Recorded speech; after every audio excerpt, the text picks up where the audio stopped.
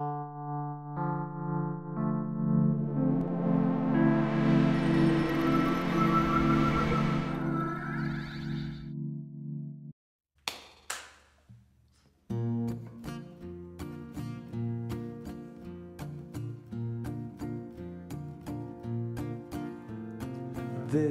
is the Star Captain's log.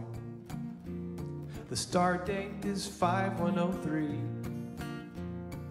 Everything's smashing, there's no sense of clashing. I've just finished my Earl Grey tea. This is the Star Captain's log. There's no drama, no treasons, no tricks. We're just sailing the sea of celestial debris. Although my pilot, he's a bit of a prick. He didn't report that the mission aboard was because of a bad fusion disk. For he speaks with a slur and he smells absurd, 'cause he drinks like a goddamn fish.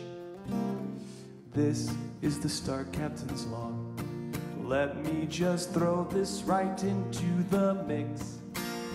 There's rumors of brewing, crew members are stewing about mistreatments made on Deck 6. Well, someone was fired for being Pluto-inspired, and their partner couldn't buy them a cake. In the catering line, the food was just fine, but the cook's security clearance was accused of being fake. This is the Star Captain's log. The star date is 5103. Heads are all clashing, middle class is collapsing. It's almost like 2020. This is the Star Captain's log. Please don't think it's too much for me to take.